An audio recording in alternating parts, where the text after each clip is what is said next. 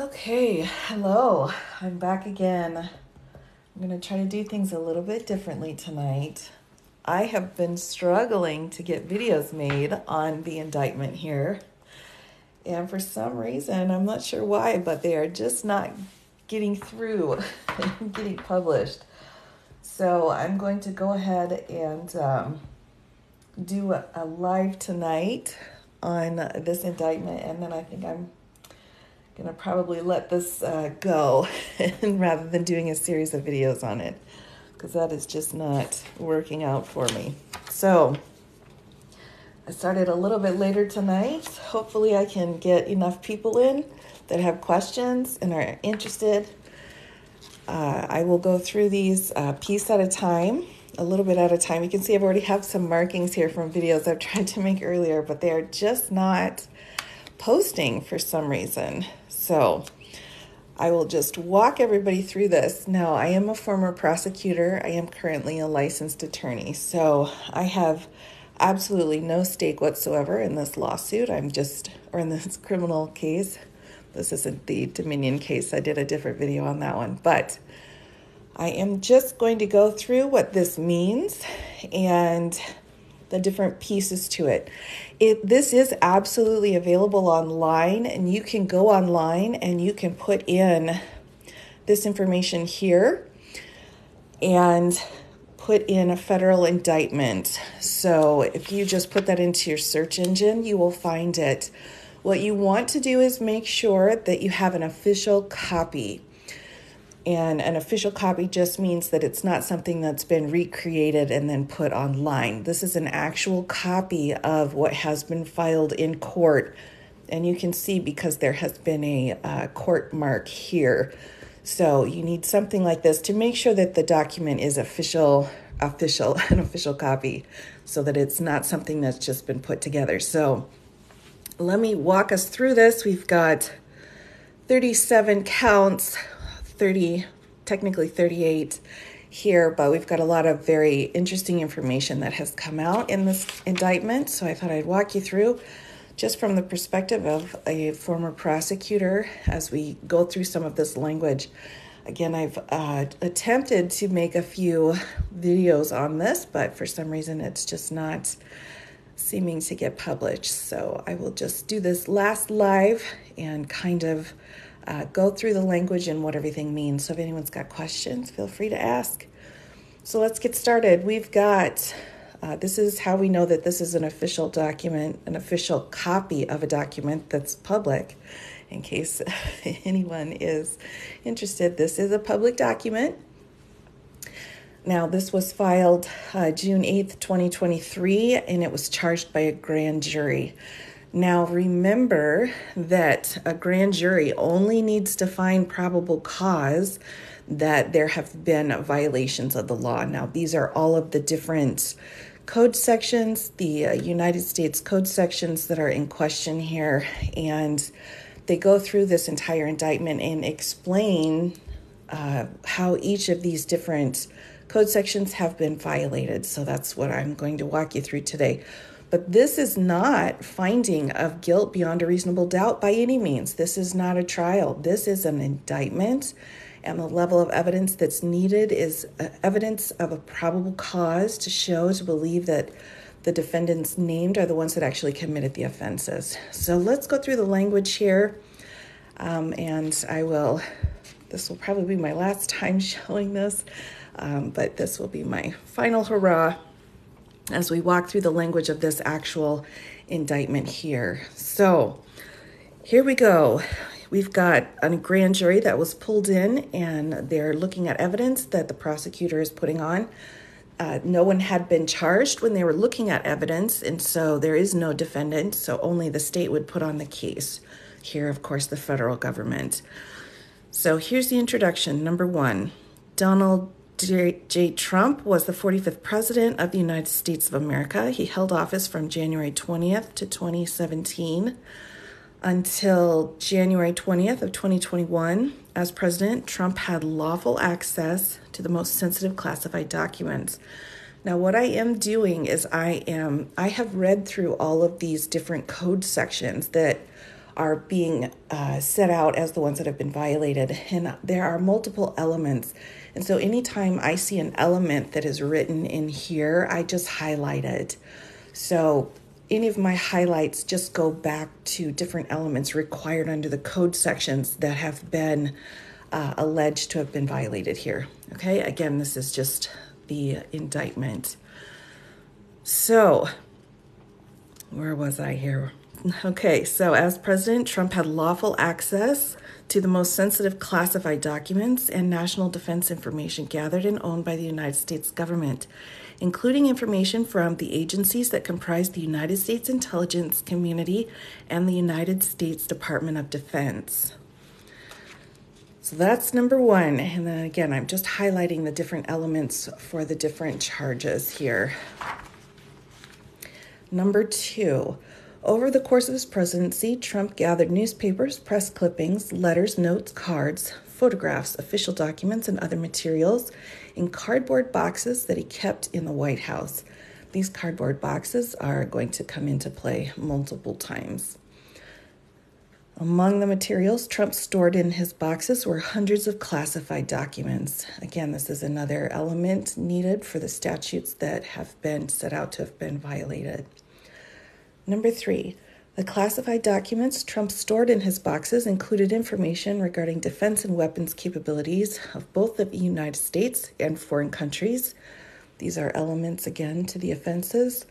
United States nuclear programs, potential vulnerabilities of the United States and its allies to military attack and to plans for possible retaliation in response to a foreign attack. The unauthorized disclosure of these classified documents could put at risk the national security of the United States, foreign relations, the safety of the United States military and human sources, and the continued viability of sensitive intelligence collection methods. Now, keep in mind, as I go through this, none of the classified information, of course, is in the indictment, so we will not have anything being divulged here that is not completely public. So that's number three. Number four, at 12 p.m., January 20th of 2021, Trump ceased to be president. This is a key element because at that point, his level of access changes. As he departed the White House, Trump caused scores of boxes, many of which contain classified documents, to be transported to the Mar-a-Lago Club in Palm Beach, Florida, where he maintained his residence. Trump was not authorized, again, this is another key element, to possess or retain those classified documents. So we have a possession element and a retention element here. Again, these are set out in the statutes. Number five, the Mar-a-Lago Club was an active social club, which between January 2021 and August 2022 hosted events for tens of thousands of members and guests. This has to go to the accessibility of those documents to the general public, to people that could come and go in wherever they were located. After Trump's presidency, the Mar-a-Lago Club was not an authorized location. This is set out again in the statute. What is an authorized location? For the storage, possession, review, display, or discussion of classified documents. Nevertheless, Trump stored his boxes containing classified documents in various locations at the Mar-a-Lago Club, including a ballroom, a bathroom and shower, an office space, his bedroom, and a storage room. These, again, will come into play because throughout this entire indictment, what you'll see is them documenting this collection of documents. So all of these all of these documents came from the White House, and where did they go next? And where did they go next until we finally have the proof here that they are claiming in this indictment. Feel free to make comments, but let's keep them civil. I'm just here sharing information. All right, number 6. Now we can move on to number 6. On 2 occasions in January in 2021, Trump showed classified documents to others as followed. And let's see. Oh, we'll get into who packed the boxes. That is very, very clearly designated time and time again of exactly who was involved in the boxes. And that's an excellent question. So here are the pieces of evidence that they're offering in. They're saying July 2021 at the Trump National Golf Club in Bedminster, New Jersey, during an audio recorded meeting with a writer, a publisher, and 2 members of his staff, none of whom possessed a security clearance. Again, I'm just highlighting the important pieces mentioned in the statutes.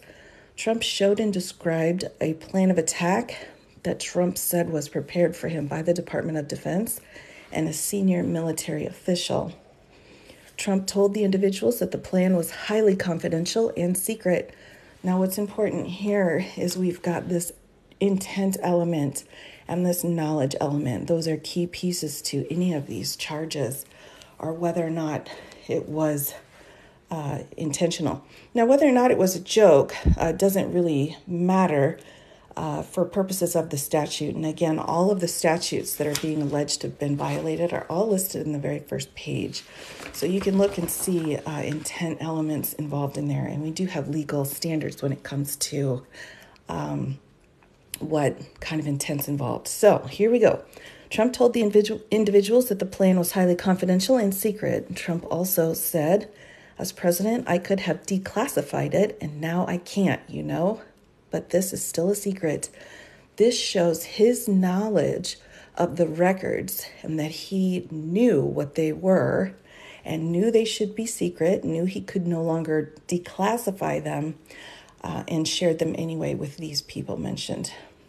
B, in August or September of 2021, at the Bedminster Club, Trump showed a representative of his political action committee who did not possess a security clearance a classified map related to the military operation and told the representative that he should not be showing it to him.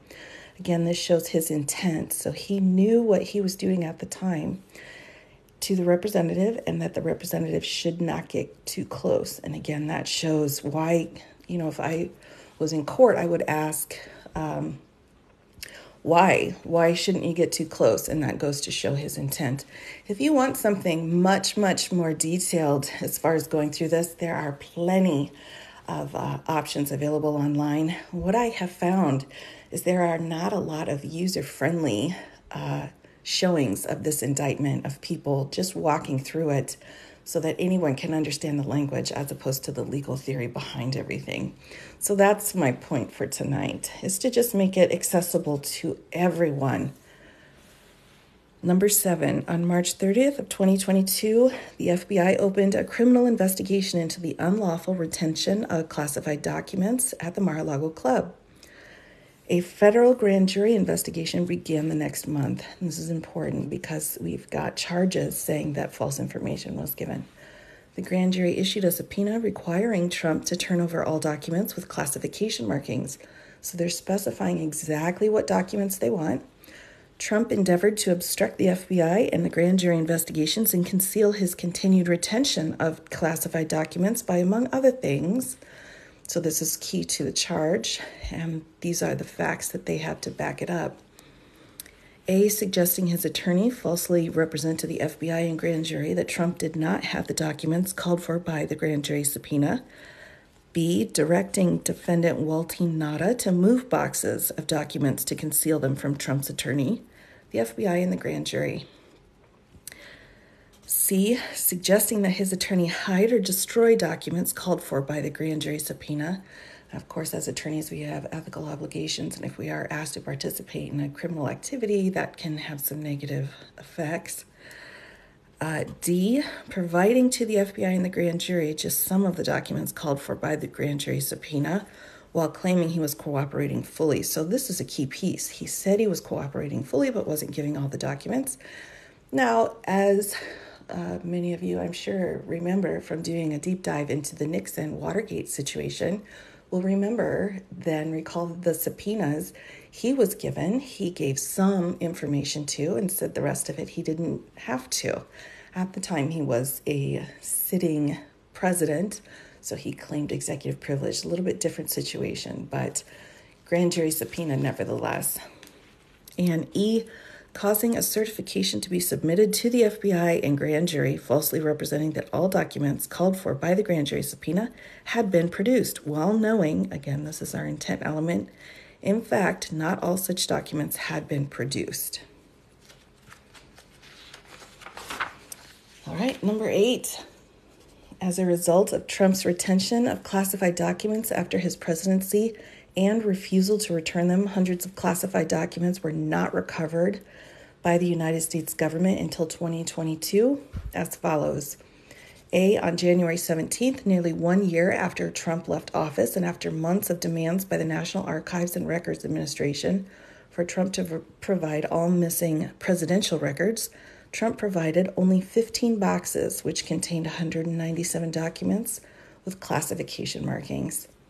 On June 3rd, in response to a grand jury subpoena demanding the production of all documents with classification markings, Trump's attorney provided to the FBI 38 more documents with classification markings. So we have more boxes or more classified documents here. And C, on August 8th, pursuant to a court-authorized search warrant, the FBI recovered from Trump's office in a storage room at the Mar-a-Lago Club 102 more documents. So here we're just adding up how many documents. Now, each and every single one of these documents is going to be a separate charge. So those are all separate indictments.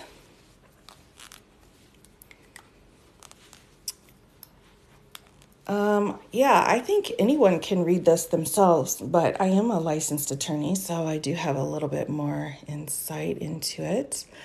And as far as any emails go, if anybody wants to send me a link or a citation to any emails or anything along those lines, I would be happy to go through any of those at any time. Trump's co-conspirator, number 9. Defendant Nada was a member of the United States Navy stationed as a valet in the White House during Trump's presidency. Beginning in August of 2021, Nada became an executive assistant to the office of Donald J. Trump and served as Trump's personal aide or body man. Nada reported to Trump, worked closely with Trump, and traveled with Trump. So right now they're setting up the foundation for his co-defendant, the Mar-a-Lago Club. Well, I'm not sure what was destroyed.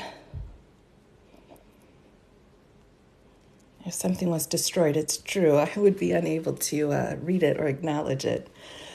Yes, I have no position. I'm absolutely neutral.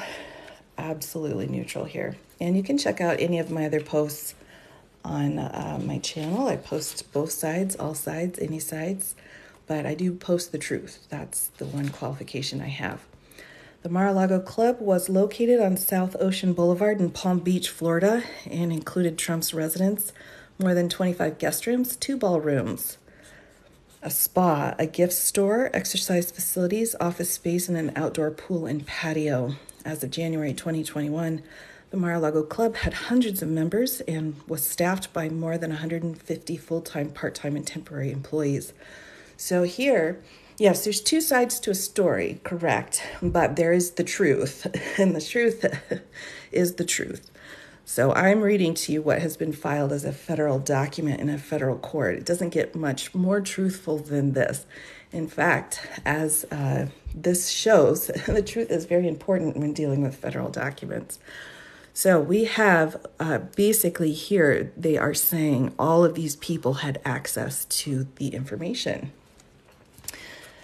So and that's going to go for the level of security that was around the documents, number 11. Between January of 2021 and August 2022, the Mar-a-Lago Club hosted more than 150 social events. Again, they're showing access here, including weddings, movie premieres, and fundraisers that together drew tens of thousands of guests. So now we've got tens of thousands of possible breaches of security with the documentation. Number 12, the United States Secret Service provided protection services to Trump and his family after he left office, including at the Mar-a-Lago Club, but it was not responsible for the protection of Trump's boxes or their contents. This is a very important point because we can't say, well, he thought that Secret Service was covering it, or that somehow these classified documents were being kept secure.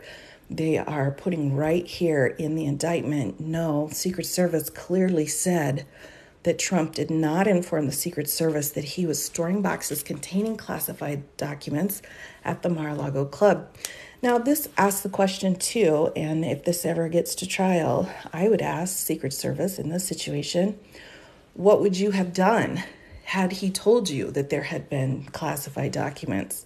What would the Secret Service's position have been? Because they do have certain oaths and obligations to the country as well as to the person they are protecting. Just as a question, classified information. Now, again, keep in mind this is a public document. All of this is completely public and available to anyone that would like to look it up. Number 13, national security information was information owned by, produced for, and under the control of the United States government pursuant to an executive order signed on April of 1995, amended in March of 2003, and amended again December of 2009. National security information was classified into 3 categories. This again sets what level of charge we're looking at based on the level of confidentiality for the document.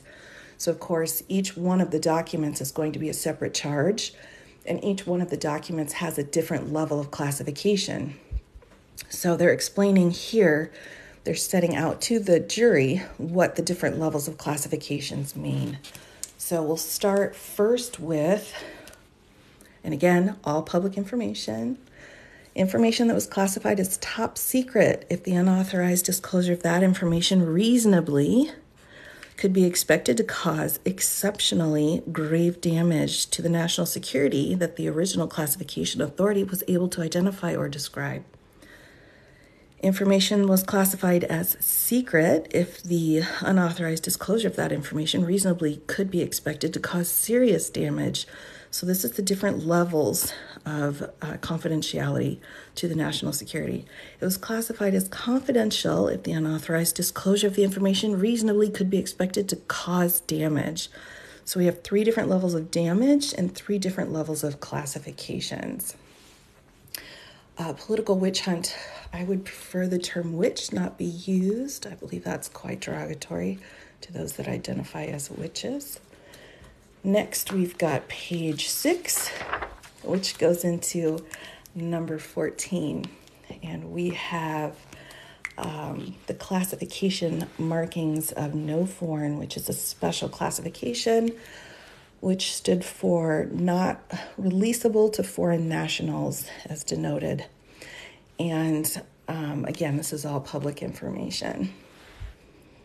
Classified information related to intelligence sources, methods, and analytical processes was designated as sensitive compartmented information, or SCI. And this was processed, stored, used, or discussed in an accredited sensitive compartmented information facility.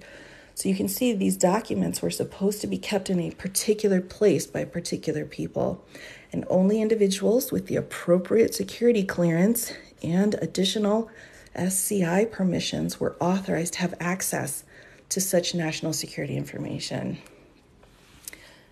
So we show here that there's a certain level that these documents needed to have. Number 16, when the vulnerability of or threat to specific classified information was exceptional and the normal criteria for determining eligibility for access to classified information were insufficient to protect the information from unauthorized disclosure, the United States could establish an SAP, which is a special program that would further protect the classified information. So these documents and this information had very, very specific rules that had to be following.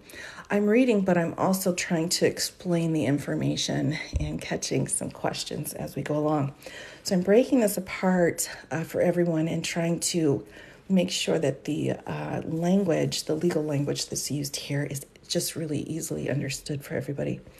The number of these programs was to be kept to an absolute minimum, limited to programs in which the number of persons who ordinarily would have access would be reasonably small and commensurate with the objective of providing enhanced protection for the information involved. Only individuals with appropriate security clearance and additional SAP permissions were authorized to have access to such national security information, which was subject to enhanced handling and storage requirements. These kinds of enhanced handling and storage requirements are exactly what are mentioned in these sections of the United States Code. I'd be happy to talk about Clinton going to jail if you can produce any kind of documentation for that and send it my way. I'd be happy to go through that. Number 17, pursuant to Executive Order 1352-6, information classified at any level could be lawfully accessed only by persons determined by an appropriate United States government official to be eligible for access to classified information who had signed an approved non-disclosure agreement. So this is an NDA. I think we all know what an NDA is, who received a security clearance and who had a need to know the classified information. After his presidency, Trump was not authorized to possess or retain classified documentations. Again, this is just another element of those sections of the United States Code that are being alleged to have been violated.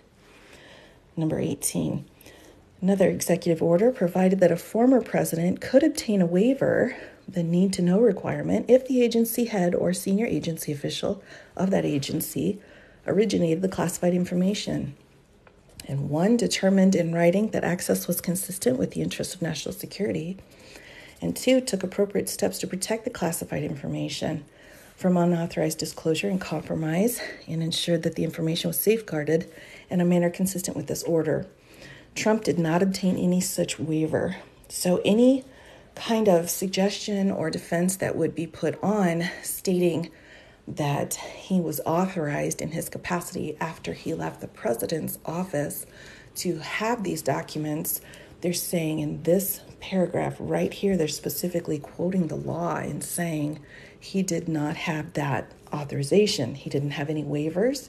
He did not have any authorization to possess or retain any of these documents. Next, we go on to the executive branch departments and agencies whose classified documents Trump retained after his presidency. So this is going more into the documents, but nothing that would be specific to any kind of classified information that could not be made available publicly. So, number 19, as part of his official duties as president, Trump received intelligence briefings from high-level U.S. government officials, including briefings from the director of the Central Intelligence Agency, the chairman of Joint Chiefs of Staff, senior White House officials, and a designated briefer. He regularly received a collection of classified intelligence from the United States intelligence community known as the President's Daily Brief. So this is establishing that while he was in office, he did receive classified information. Again, we're just setting up the background information needed for how he came into possession of these documents. And as we go through this, what you'll see is we're following this chain of custody. And anytime we have a case in criminal court, whatever evidence we have to establish that chain of custody. So from the moment that evidence was discovered, all the way to the moment that we present it in front of our jury, we have to show every single step. And that's what they're doing here. They're showing every single step of every single one of these documents. Number 20, the United States intelligence community mission was to collect, analyze, and deliver foreign intelligence and counterintelligence information to Americans' leaders, including the president, policymakers, law enforcement, and military, so they could make sound decisions to protect the United States. The USIC consisted of United States executive branch departments and agencies responsible for the conduct of foreign relations and the protection of national security. So anytime that we've got foreign countries' information that has been supposed to have been classified in question now becomes the issue of what's going to happen with the country's belief that we'll be able to maintain classified documents. So that's what I'm assuming would be going on here. Number 21, after his presidency, Trump retained classified documents originated by or implicating the equities of multiple USIC members and other executive branch departments and agencies, including the following. So we'll get into some of the agencies that were involved here. And again, this is all public information for anyone listening. I would love to meet your wife if she thinks I'm full of it, because as an attorney, we do love to debate. Moving on, the Central Intelligence Agency. So documents from here, we've got documents from the Department of Defense. We've got documents from the National Security Agency. We've got the National Geospatial Intelligence Agency documents. And they go through and explain these a little bit and what kinds of documents were involved. Documents from the National Reconnaissance Office, documents from the Department of Energy, documents from the Department of State and Bureau of Intelligence and Research. Departments. Now again, keep in mind with an indictment, we just have a showing of probable cause to believe that there have been violations of the law. This is not proof beyond a reasonable doubt. So these are the different agencies' documents that were involved. So every single document has been accounted for. Next, we've got Trump's public statements on classified information. And I'm not going to spend a lot of time going through this, but what they're showing here is his intent and his knowledge and understanding of the importance of classified documents. So they have multiple dates here where he said that classified information needed to be protected, and that we can't have someone in the Oval Office who doesn't understand the meaning of the word confidential or classified, and various statements along with that. Again, this is all just to support this idea that he had some idea of how important classified documents were. So this would go to the mens rea or the intent element. And you can take a look at those. I think a lot of different places have gone through all of those prior bits, but I don't believe I need to here. We're just going through the indictment. As President of the United States on July 26th of 2018, Trump issued the following statement about classified information. Again, so we're going to his mens rea. As the head of the executive branch and commander-in-chief, I have a unique constitutional responsibility to protect the nation's classified information, including by controlling access to it. These are President Donald Trump's words on July 26th of 2018. More broadly, the issue of former executive branch officials' security clearance raises larger questions about the practice of former officials maintaining access to our nation's most sensitive secrets. Again, this acknowledgement of the importance of classified documents long after the time in government has ended. So they've left their position in the government, as he did with these documents. Such access is particularly inappropriate when former officials have transitioned into highly partisan positions and seek to use real or perceived access to sensitive information to validate their political attacks. This is a direct statement given in 2018. Any access granted to our nation's secrets should be in furtherance of national, not personal interests. Again, this is illustrating the mens rea, or his knowledge of the importance of classified information. Boy, I'm getting a lot of questions about Biden, but I like I said, I have looked and I have found nothing. This is an actual filed document in a court of law, but I mean, again, if there's information out there, please send it to me. I would be very, very happy to go through that. I just have not found it through all of my legal research. Next, Trump's retention of classified documents after his presidency. Number 24, in January of 2021, he was preparing to leave the White House. Trump and his White House staff, including his co-defendant, packed items, including some of Trump's boxes. Trump was personally involved in this process, again, showing he knew what was going on and was involved, so he didn't delegate that to someone else. Trump causes his boxes containing hundreds of classified documents to be transported from the White House to the Mar-a-Lago Club. Again, this is our chain of evidence, our chain of custody. 25, from January to March of 2021, some of Trump's boxes were stored in the Mar-a-Lago Club's white and gold ballroom, which was an events and gathering took place. The boxes were for a time stacked in the ballroom stage as depicted in the photograph below. Now, any sensitive information would have already been redacted, so we don't have to worry about that. But this is showing, again, the violation of these United States Code sections when it comes to the storage and keeping and guarding of classified documents. And this would not satisfy the requirements that were set out in those statutes. Number 26. In March 2021, Nada and others moved some of Trump's boxes from the white and gold ballroom to the business center at the Mar-a-Lago Club. Again, we're seeing every single step of the way of where these documents have been found. On April 5th of 2021, an employee of the office of Donald J. Trump texted another employee of that office to ask whether Trump's boxes could be moved out of the business center. So again, we're following these documents to make room for staff to use it as an office. Trump employee 2 replied, "Whoa, okay, so POTUS specifically asked Wald for these boxes to be in the business center because they were his papers." Later that day, Trump employee 1 and Trump employee 2 exchanged the following text messages. This again is further information. It's a good question about why he would need them in his club.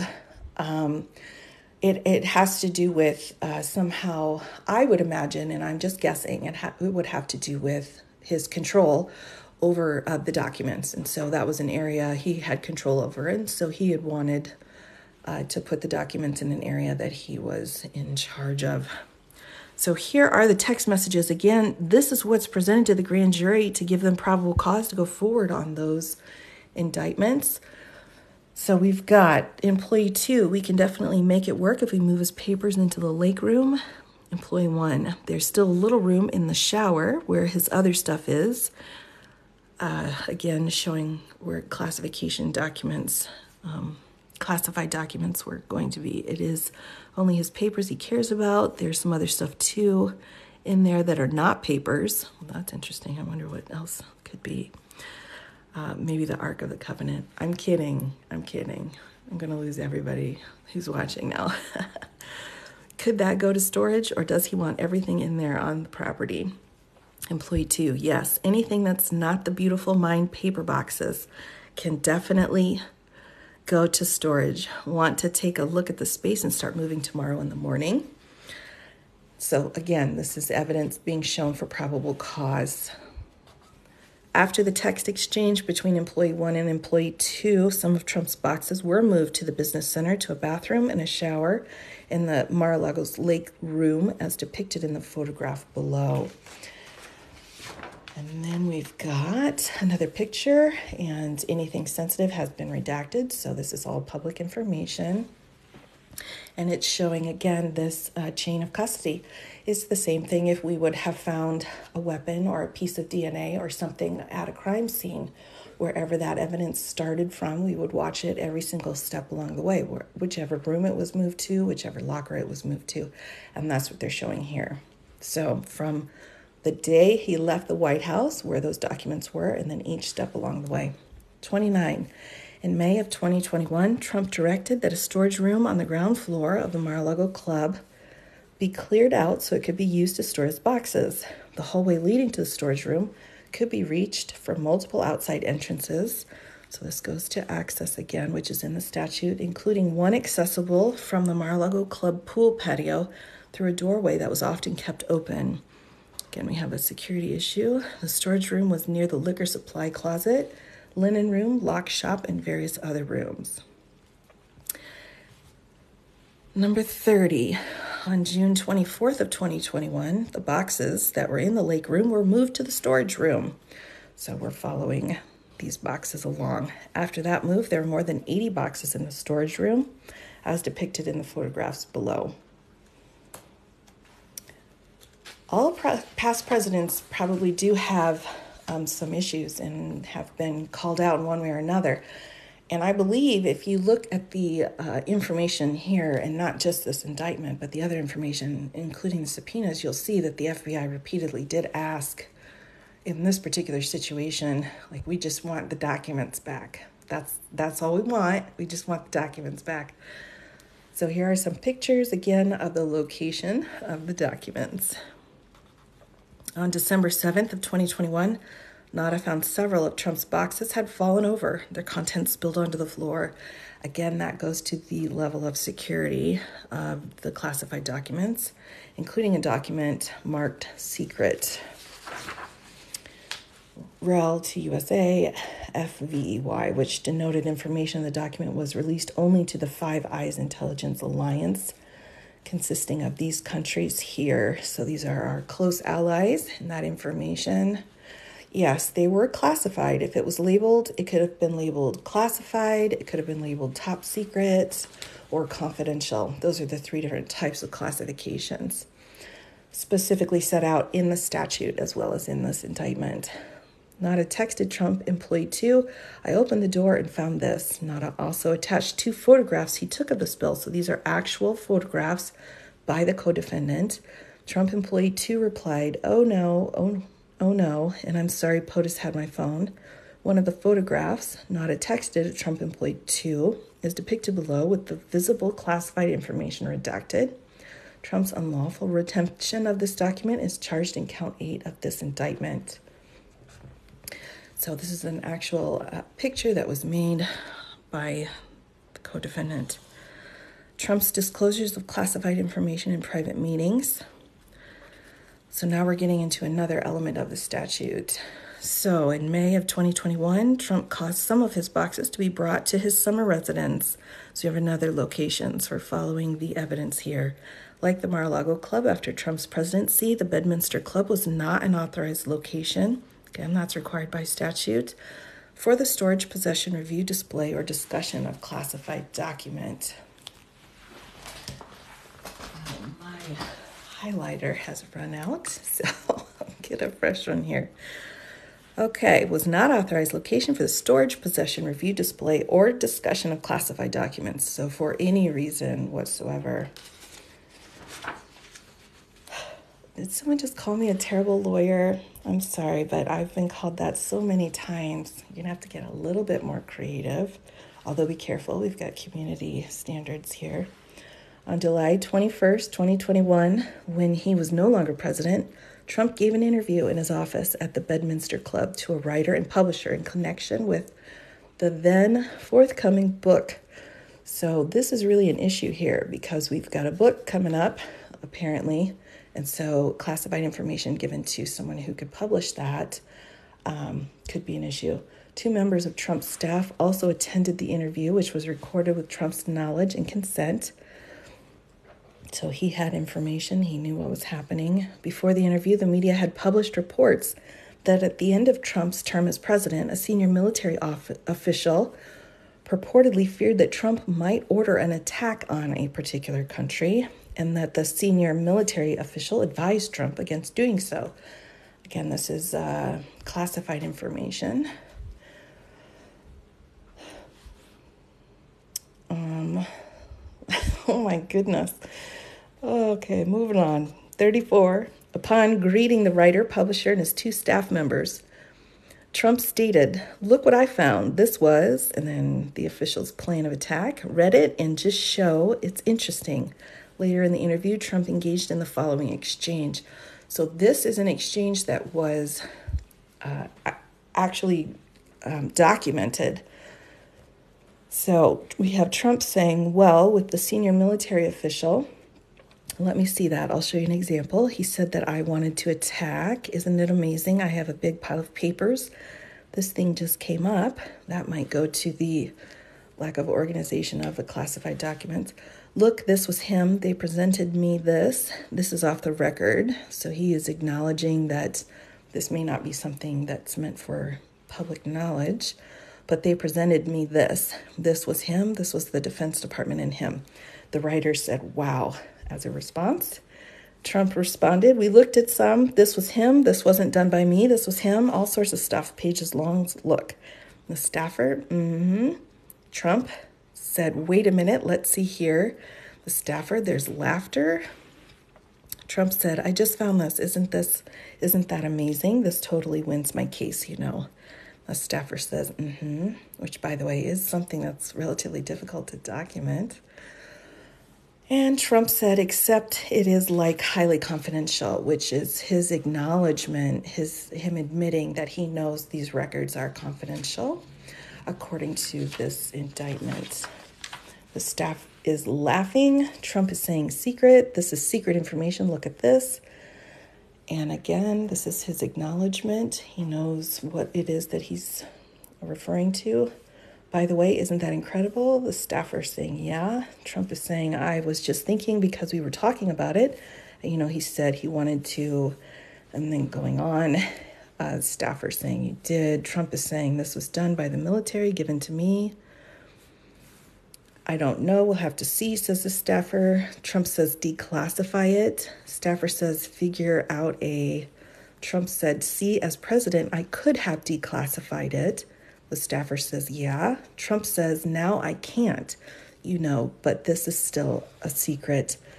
This is particularly damaging information here because he had full knowledge that there could be a declassification process, but knew now that he was out of office that was not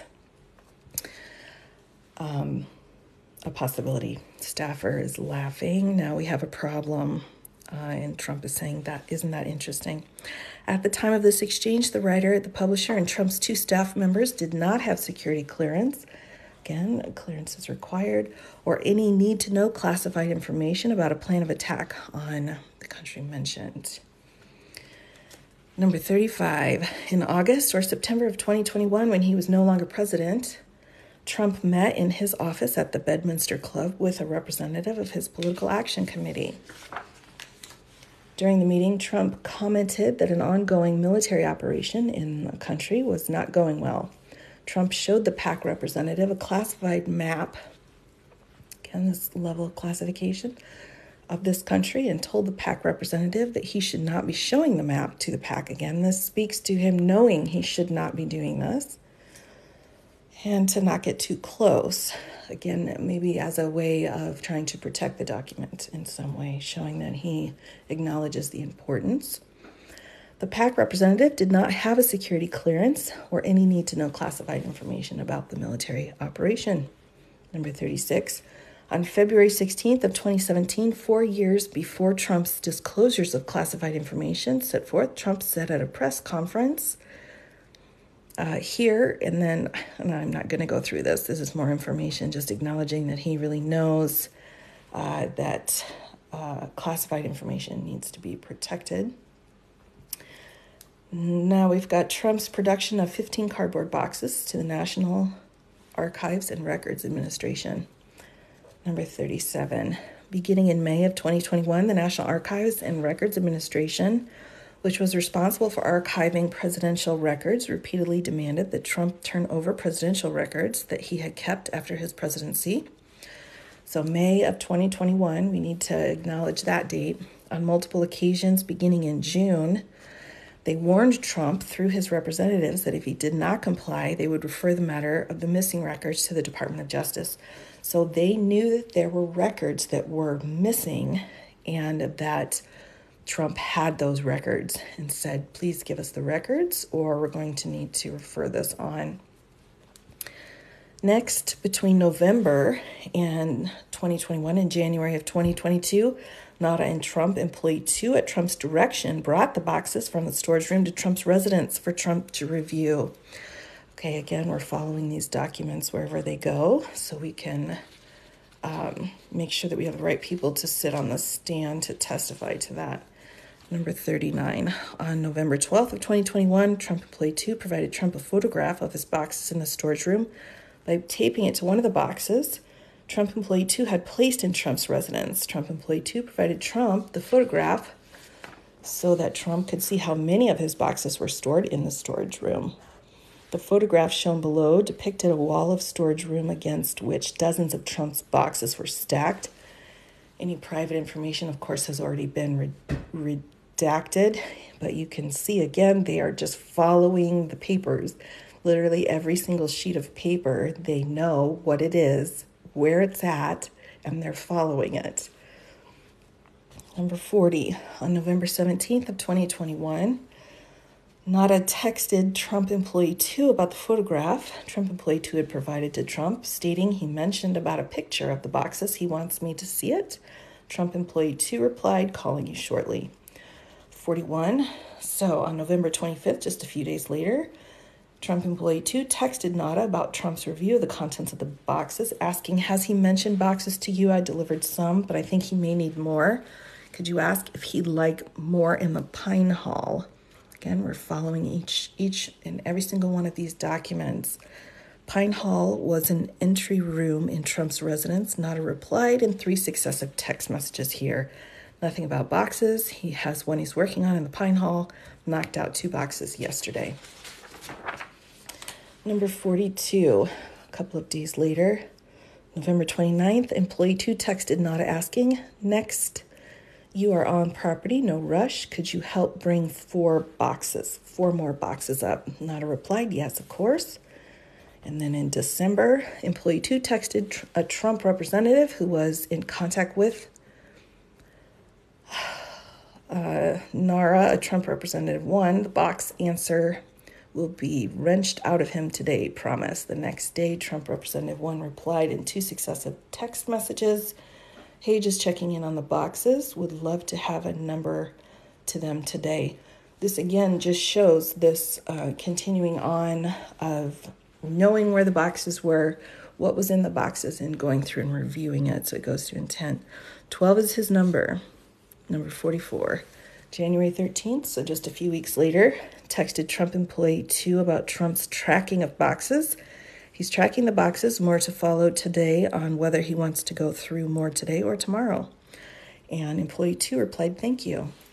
It's actually interesting how specific they are in what is in these boxes. So as they were moved out of the White House and then into various different spaces, and various people were in charge of them, they did have some kind of organization pattern because they are able to trace it.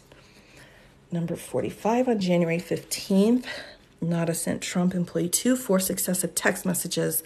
One thing he asked was for new covers for the boxes for Monday morning. Can we get new box covers before giving these to them on Monday? They have too much writing on them. I marked too much. So again, this is showing more of a designation of they know what documents are in those boxes. Trump employee 2 replied, yes, I will get that. Number 46, on January 17th of 2022, Trump employee 2 and Nada gathered 15 boxes from Trump's residence, loaded the boxes into Nada's car, took them to a commercial truck for delivery. Number 47, when interviewed by the FBI in May of 2022 regarding the location and movement of the boxes before the production to Nada made false and misleading statements as set forth in count 38 of this indictment, including, now Nada, you will see at the very end, has a number 38, specifically because of these 3 pieces that he participated in. So these are specific to the co-defendant. Falsely stating he was not aware of Trump's boxes being brought into Trump's residence for his review before Trump provided 15 boxes to NARA in January. Again, NARA is the National Archive Record Association there.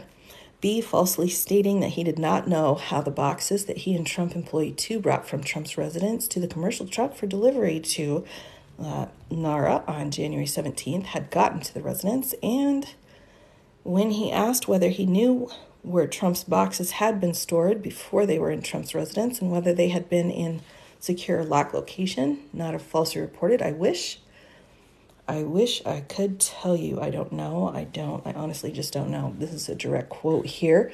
So, of course, this would be a hearsay testimony, but there would be multiple exceptions that would allow for this kind of testimony to come in. If you're looking for a copy of this indictment, it is just online. You can just go online and you can put in U.S. v. Trump federal indictment and look through the prompts that they give you, and there will be a document, especially you'll want to look for the PDF and one that's got a stamp in the corner of it so you know that's accurate. Number 48, when the 15 boxes that Trump had provided reached NARA in January of 2022, NARA reviewed the contents, determined 14 of the boxes contained documents with classification markings. Specifically, as the FBI later determined, the boxes contained 197 documents with classification markings, of which 98 were secret, 30 were marked top secret, and the remainder were marked confidential. Some of those documents also contained SCI and SAP markings. Again, those are more classifications. Number 49, on February 9th, NARA referred the discovery of classified documents in Trump's boxes to the Department of Justice for investigation. Now, the FBI and the grand jury investigation come in. Number 50, March 30th of 2022, the FBI opened a criminal investigation. And on April 26th of 2022, a federal grand jury opened an investigation. We've got the FBI and a grand jury involved now, which now gets us into different sections of the United States Code again of things that are being charged because of information given to the FBI and to the grand jury. The defendant's concealment of boxes. Number 52, on May 11th of 2022, the grand jury issued a subpoena to the office of Donald J. Trump requiring the production of all documents with classification markings in the possession, custody, or control of Trump or the office of Donald J. Trump. Two attorneys representing Trump, Attorney 1 and Attorney 2, informed Trump of the May 11th subpoena. This is key here. Any authorized Trump Attorney 1 to accept service. Service was accepted. Number 53, on May 22nd, Nada entered the storage room at 347, left approximately 34 minutes later carrying one of Trump's boxes. This evidence, again, I've put in front of a jury. Juries like to have that kind of very specific information, so there must have been a camera involved. 54, on May 23rd, Trump met with Trump Attorney 1 and Trump Attorney 2 at Mar-a-Lago Club to discuss the response to the May 11th subpoena. Trump Attorney 1 and Trump Attorney 2 told Trump that they needed to search for documents that would be responsive to the subpoena and provide a certification, this is a legal document, that there had been a compliance with the subpoena. Trump, in sum and substance, made the following statements, among others, as memorialized by Trump Attorney 1. So these are specific to information that the attorney took down. I don't want anybody looking. I don't want anybody looking through my boxes. I really don't. I don't want you looking through my boxes. B, well, what happens if we just don't respond at all or don't play ball with them? Again, this is in response to a subpoena with a court order. Wouldn't it be better if we just told them we don't have anything here, which would be incorrect, false information? D, well, look, isn't it better if there are no documents?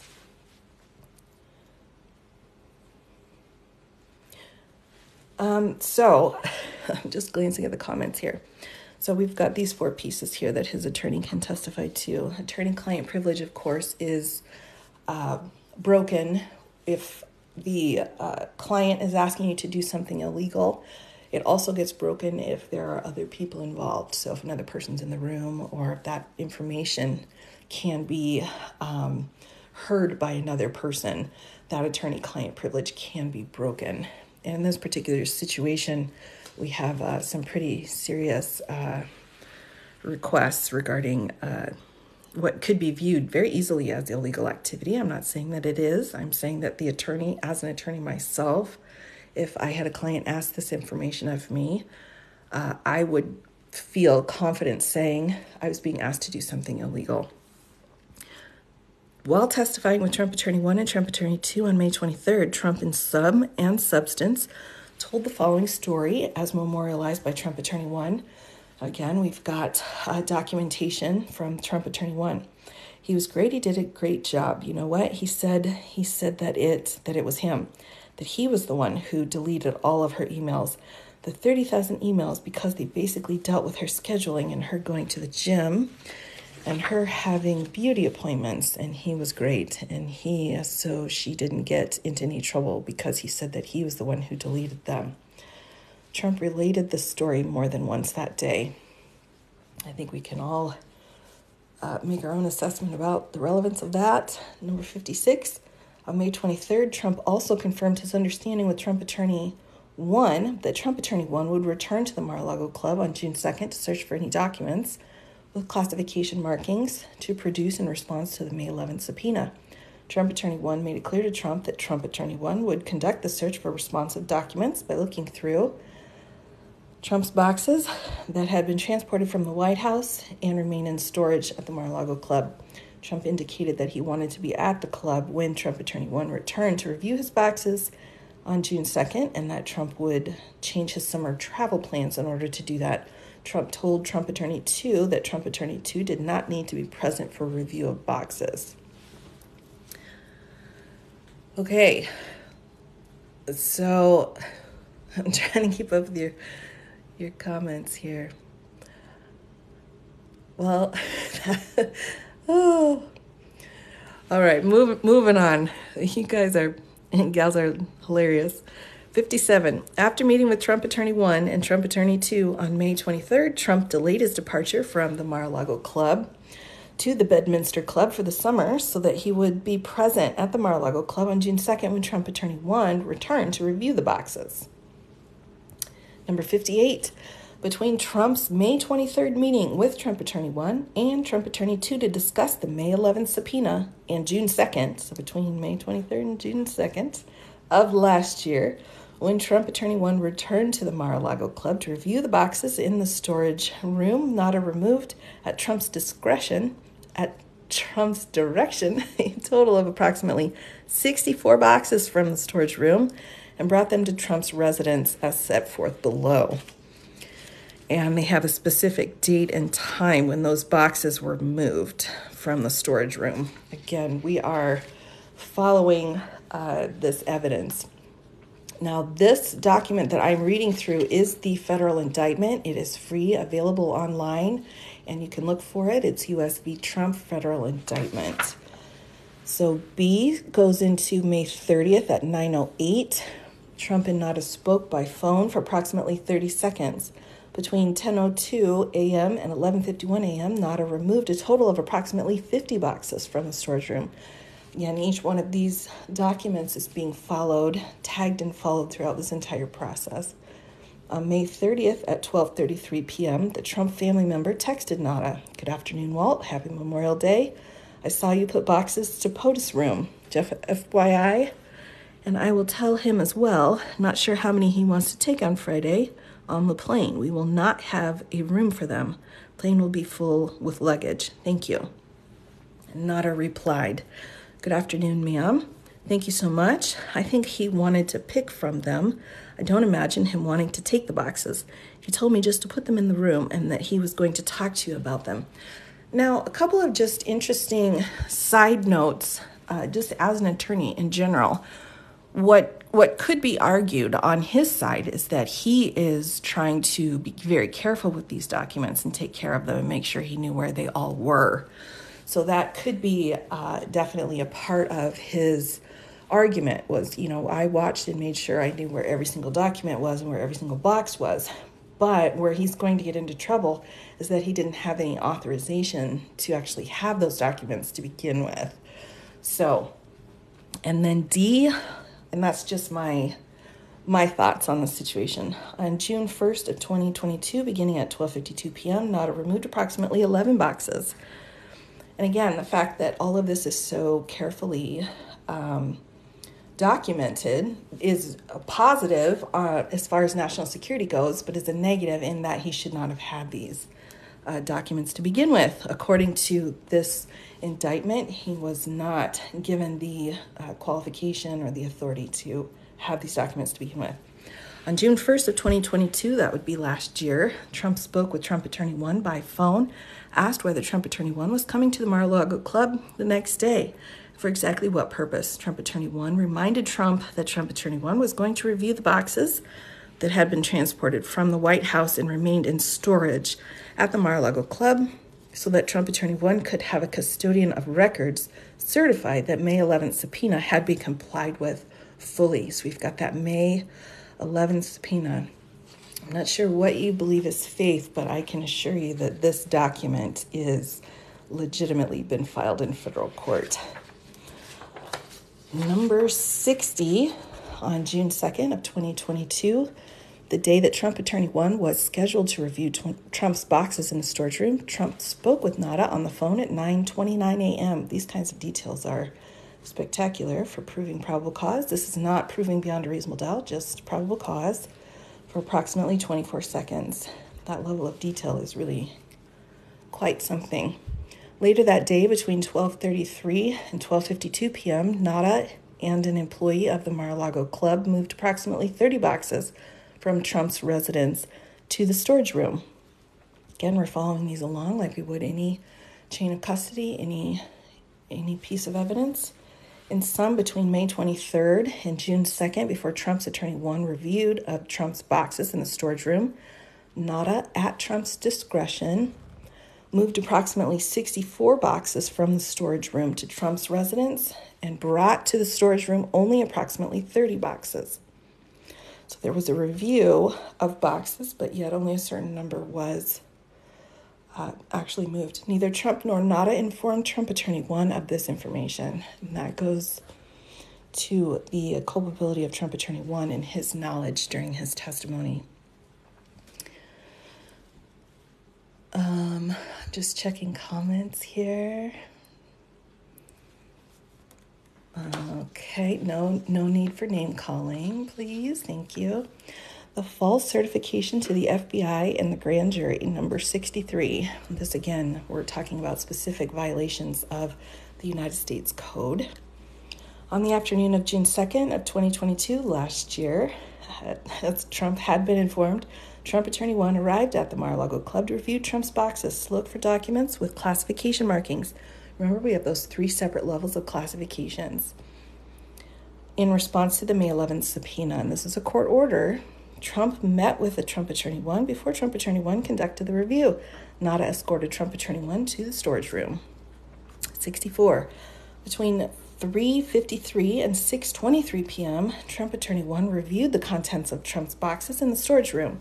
Trump Attorney 1 located 38 documents with classification markings, and again, this is where the violation of the law is, inside the boxes, which Trump Attorney 1 removed and placed in a folder. All right, so now we've got movement of these documents. Again, if we are following the evidence, the chain of custody here, here are evidence.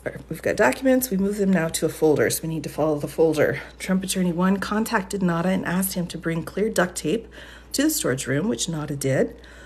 Trump Attorney 1 used the clear duct tape to seal the folder with the documents with the classified markings. Now, again, this goes to show how important that people knew these documents were, because there was an attempt here to seal them, to keep them from being seen, so by Trump Attorney 1.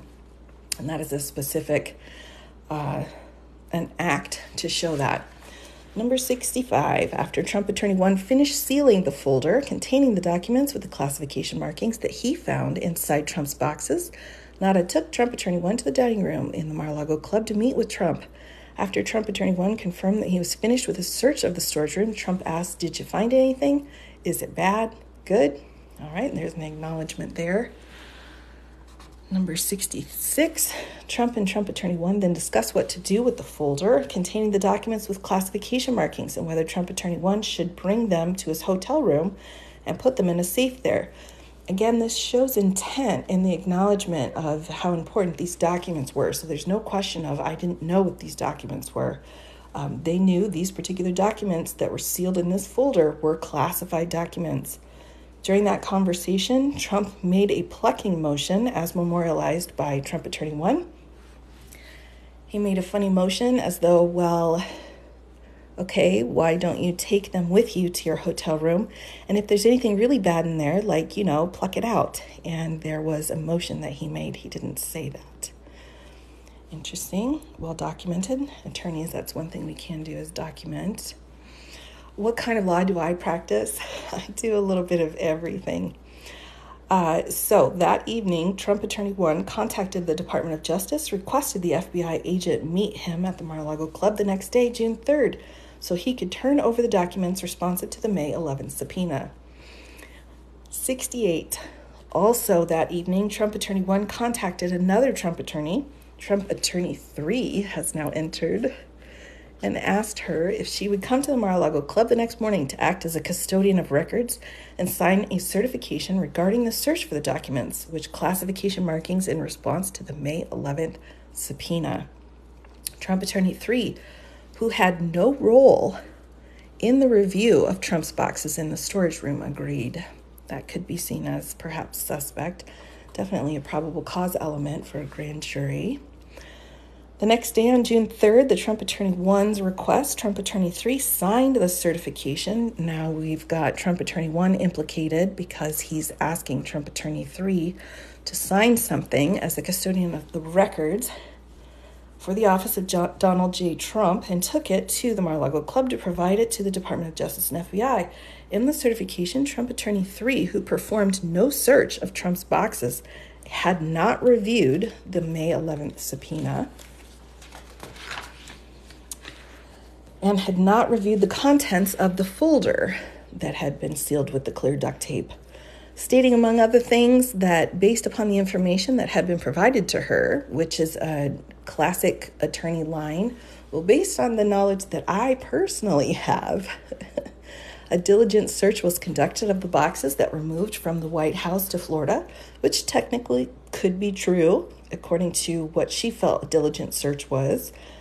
B, this search was conducted after the receipt of the subpoena in order to locate any and all documents that are responsive to the subpoena, which again, even though she just was just given the subpoena, that technically could be true.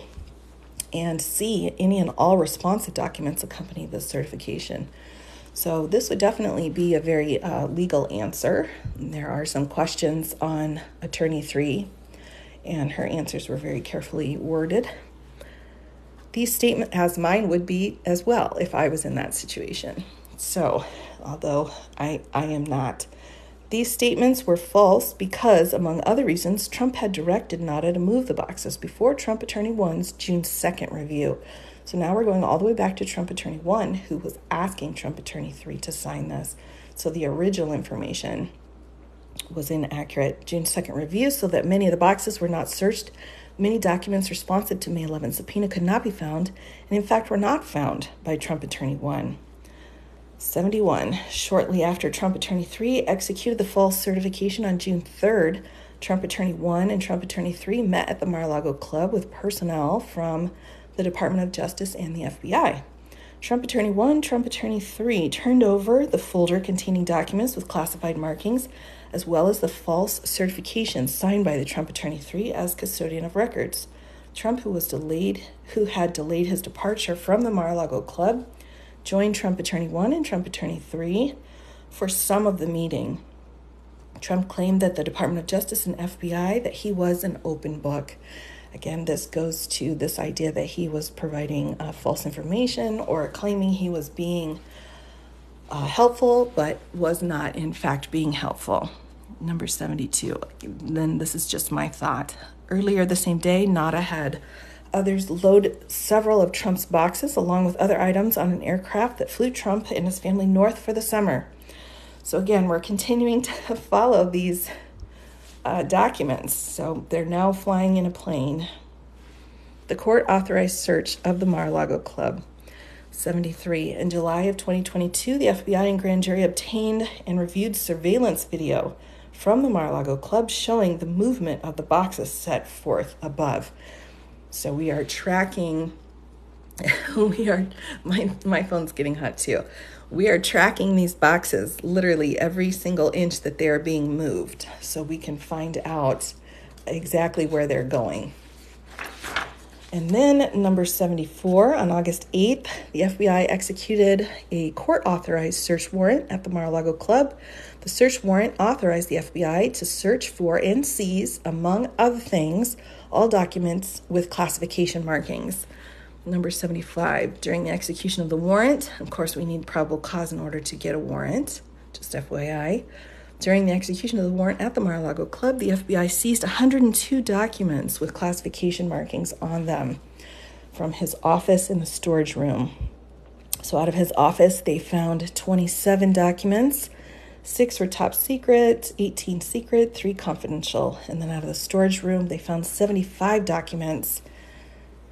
Now, every single one of these documents is being accounted for, and they're watching the movement of each one.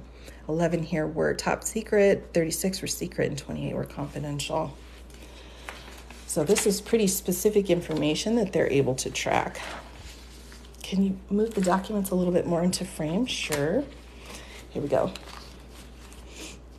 How is that? Is that better? Are we in frame? Wait, hold on.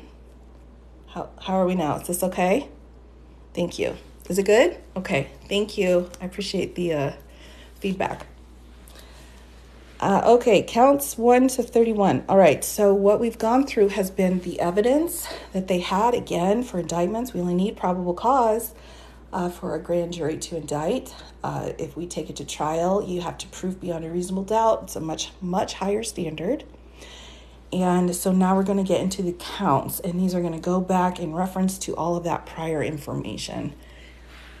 Here is the U.S. Code section that they are claiming was violated here. So willful retention of national defense information. And then they're going to go through the counts.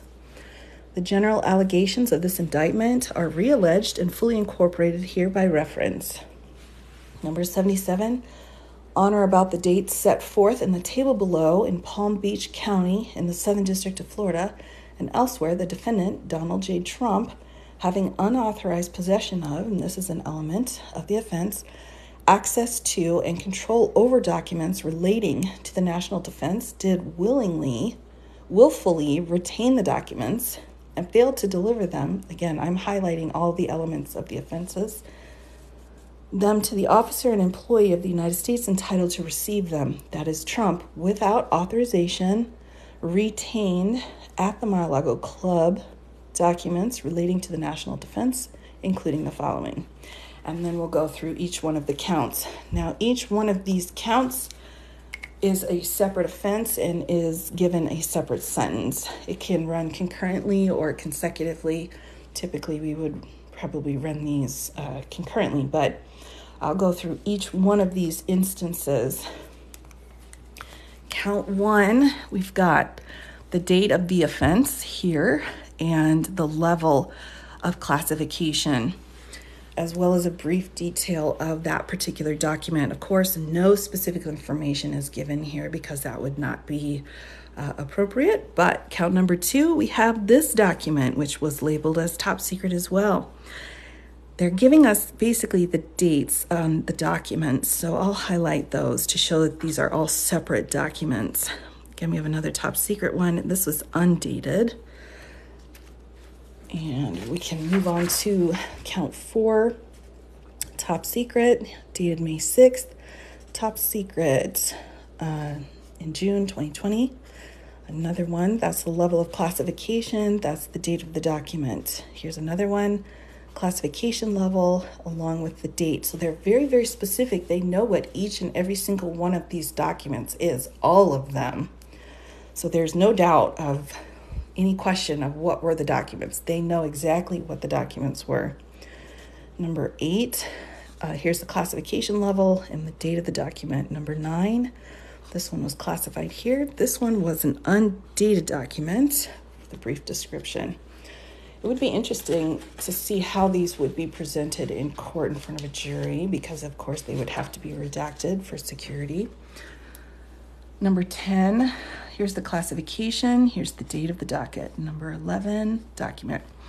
There's no marking, so we're not sure what level of classification that is, but it's also undated. So this one doesn't have very much information. Number 11, there's not much information on there. So that would be interesting to see how they would try to present that in court.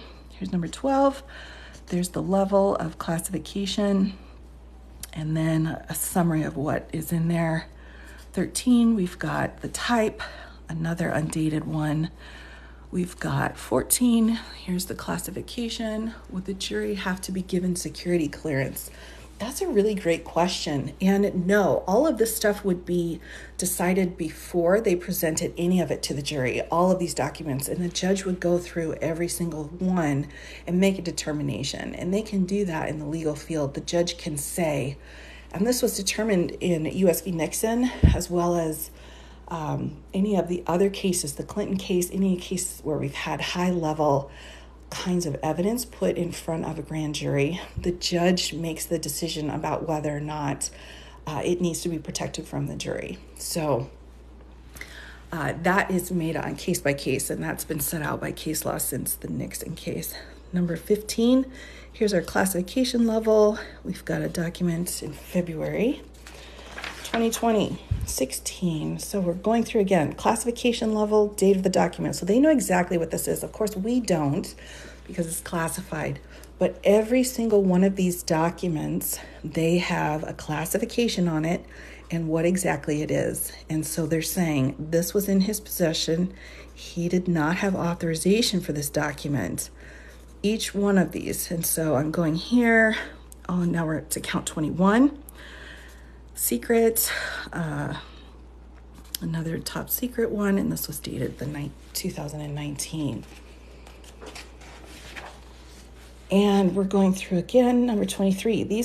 Each one of these is a separate document. Again, this is the classification level. This is the document. They're identifying it by date rather than the type of more information, of course, because this is public.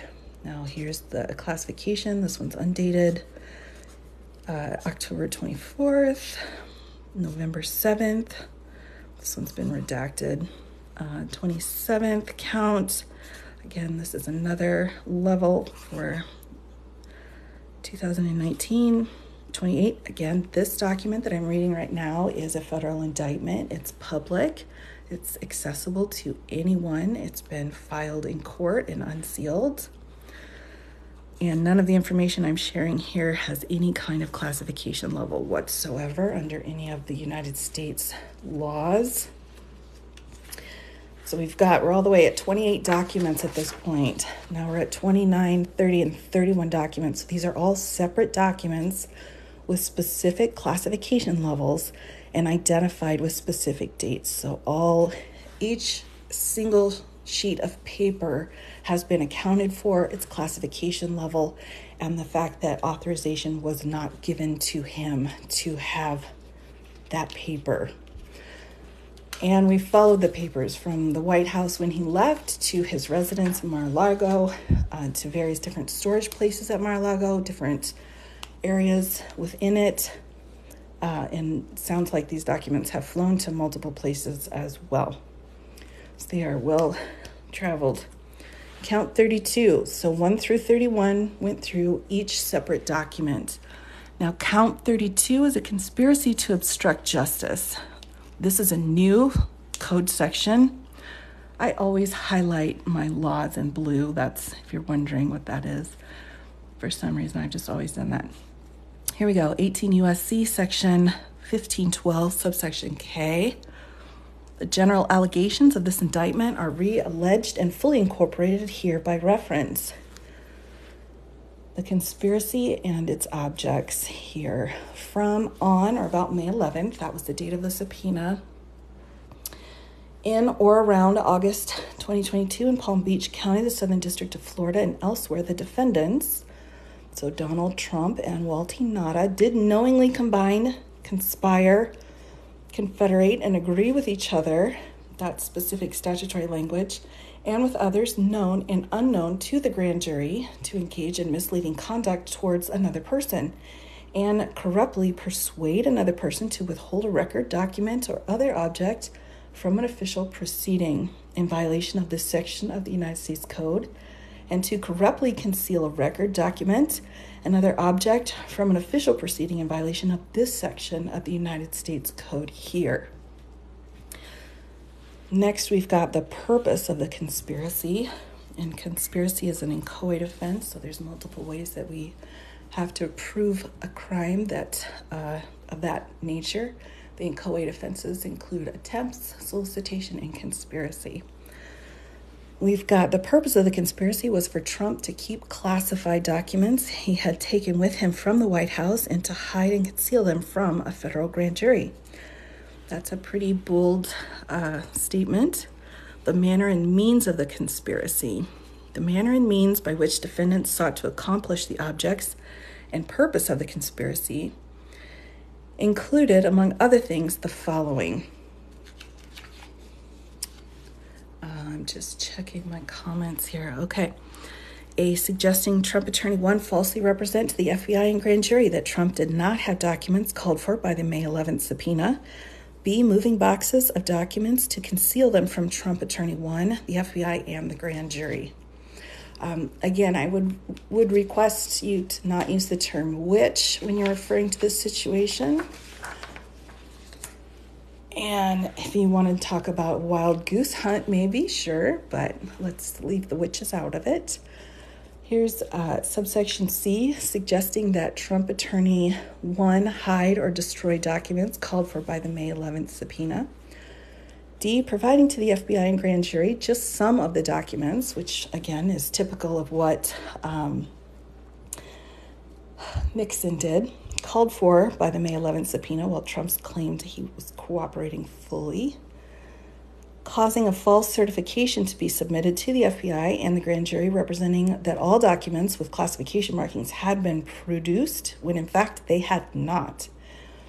And making false and misleading statements to the FBI, all in violation of Title 18 United States Code Section 1512 subsection K.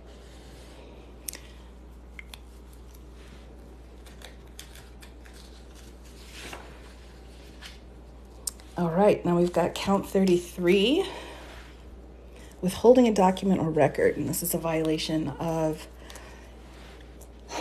18 U.S.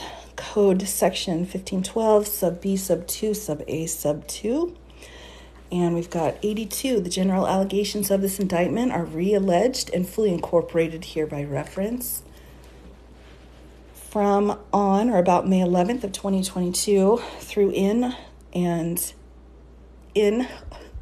or around August 2022 in Palm Beach County in the Southern District of Florida and elsewhere, the defendants, Donald J. Trump and Walter Nada, did knowingly engage in misleading conduct towards another person, knowingly corruptly persuade and attempt to persuade another person with intent to cause and induce any person to withhold a record, document, or other object from an official proceeding. And this is where we've got that subpoena in question.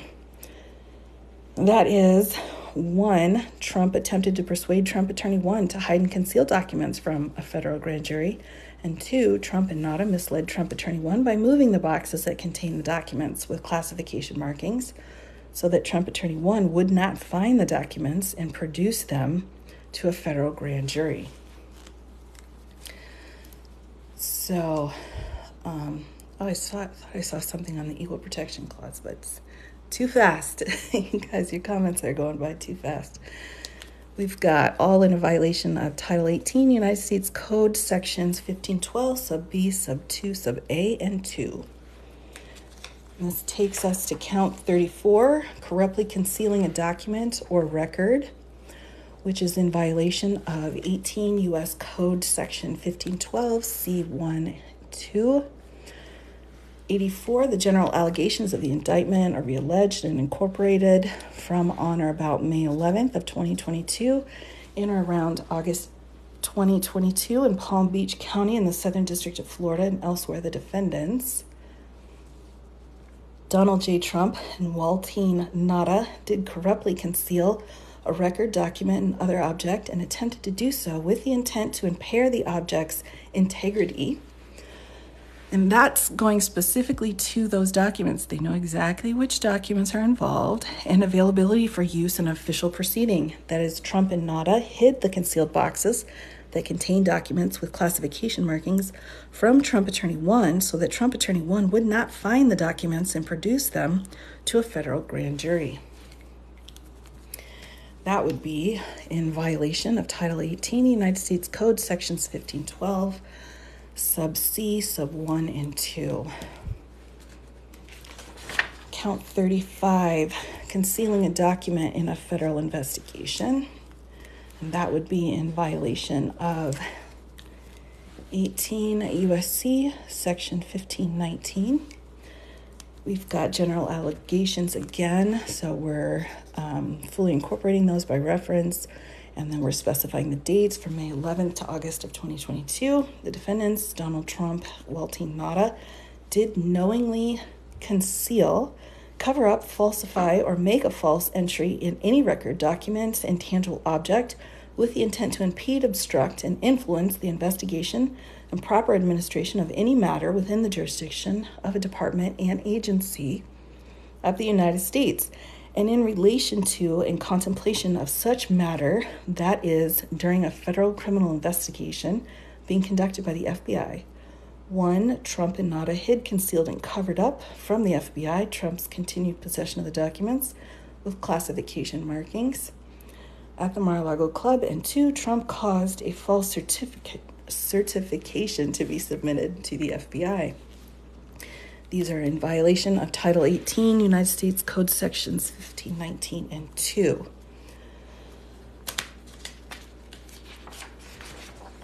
Now count 36. I think I just saw someone say, who cares what I'm reading? Well, I believe Mr. Trump would probably be concerned about it. Count 36, scheme to conceal.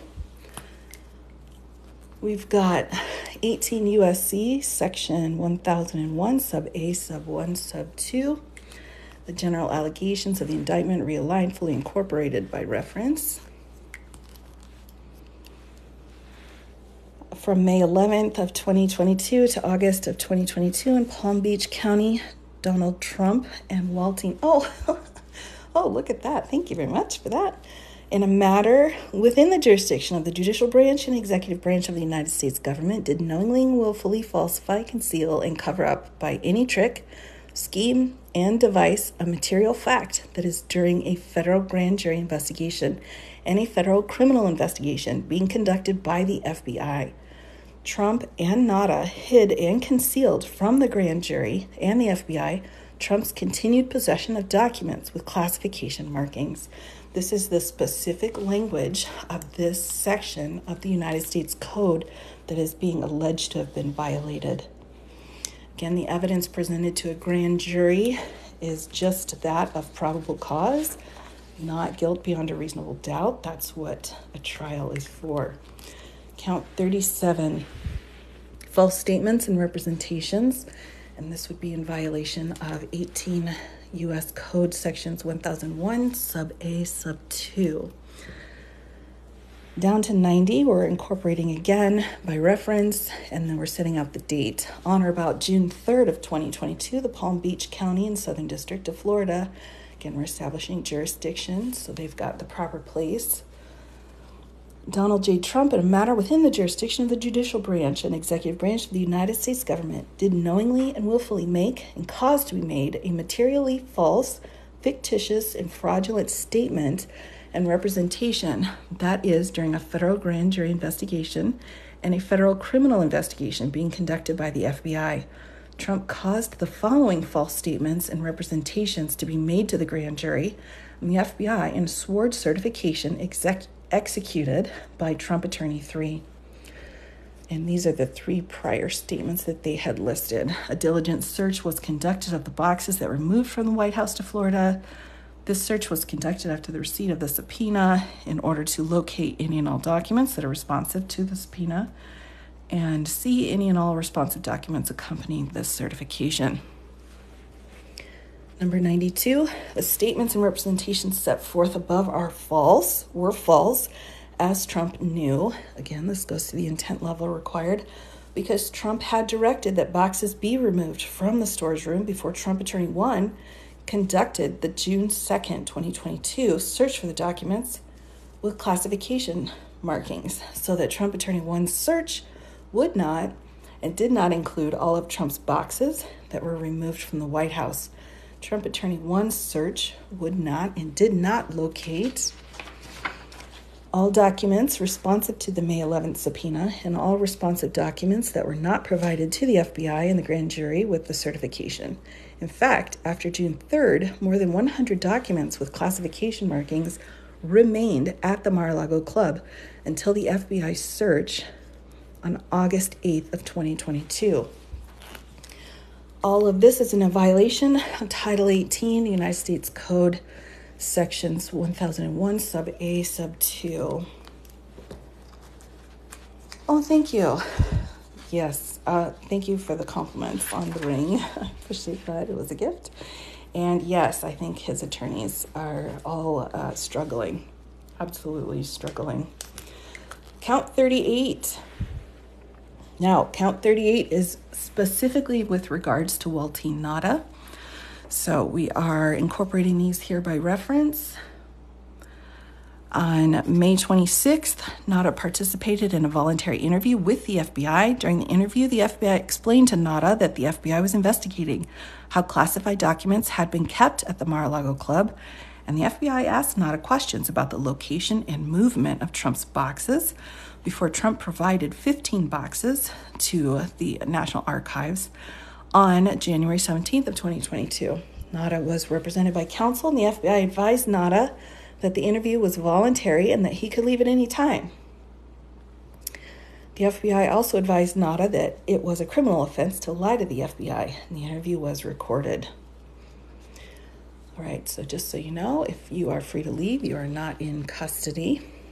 Just as a quick side note, Waltine Nada, in a matter within the jurisdiction of the executive branch of the United States government, did knowingly and willfully make a materially false, fictitious, and fraudulent statement and representation that is in a voluntary interview, voluntary again because he was free to leave, during a federal criminal investigation being conducted by the FBI.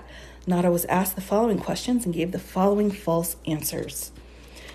Question: are you aware of any boxes being brought to his home, his suite? Answer was no. All right, so to the best of your knowledge, you're saying that those boxes that you brought onto the truck, first time you ever laid eyes on them, was just the day when Trump employee 2 needed you to. Answer: correct.